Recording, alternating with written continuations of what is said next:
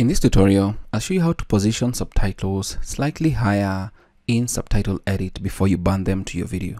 So I believe somebody asked me this question, and I'll just get a video, and I already have the subtitles for this. So let's see, I think it's this one. No, should be this one. Yeah, so we've got our subtitles there. I don't think it's that one, because this one has two languages. It should be the other one. Yeah. So let's say it's this particular one. And let's assume you see this position is slightly low. And if I go to the burn-in option, generate video with burned-in subtitle, and we see where subtitles appear, they are right here at the bottom. So that's probably not your desired kind of positioning, maybe slightly higher. So quick one, just select one line, press on Control A, and I'm going to change the format to Advanced Substation Alpha. And the reason for this is, let me undo that. The reason for this is because if I right click and say I do some alignment, now we have the default here, and I've always requested for this particular feature that we can have more or less of like a floating window with an X and Y axis where we can position in real time right from this alignment feature. But because that is not possible, what we can do is change this to an Advanced Substation Alpha subtitle like that. And you can apply styles, either click on this button and then have your own styles created here, or whatever you want, really depends. But of importance to us is the positioning. Now, with all this selected, I can just right click on this and go to ASSA tools, and then just come here, set position.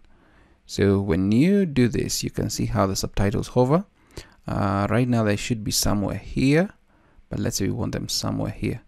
If I click on that, it's going to set the mouse position where I let it, like the text position here, and I can just click on OK.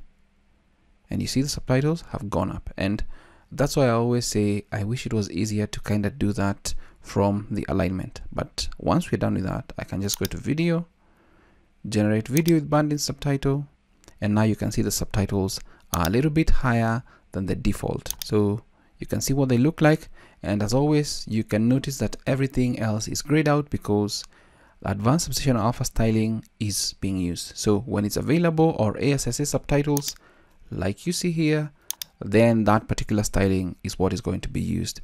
And once you're satisfied, just click on generate, and you can just burn in your subtitles super quick to your video with the selections. And now your subtitles are going to be a little bit higher than the default, maybe getting out of the way of lower third graphics, or maybe something else that you wanted to kinda get out of the way in that particular scenario. But that is how you can do it. I'm just waiting for the video to be done so that we can actually kind of see how it looks like. And we are almost there. Let me just open containing folder, and these are video. Struggling with large PDF files that are hard to share or upload? What if I told you that? So the subtitles are in Swahili, so you may not understand, but yeah, that is what they look like. Once you do that particular positioning, when you convert your subtitle to an Advanced Substation Alpha subtitle. I hope this video is of value to you. Then that is how you can position and burn in subtitles in a slightly higher position than the default position in Subtitle Edit. I hope this video is of value to you. Thanks for watching.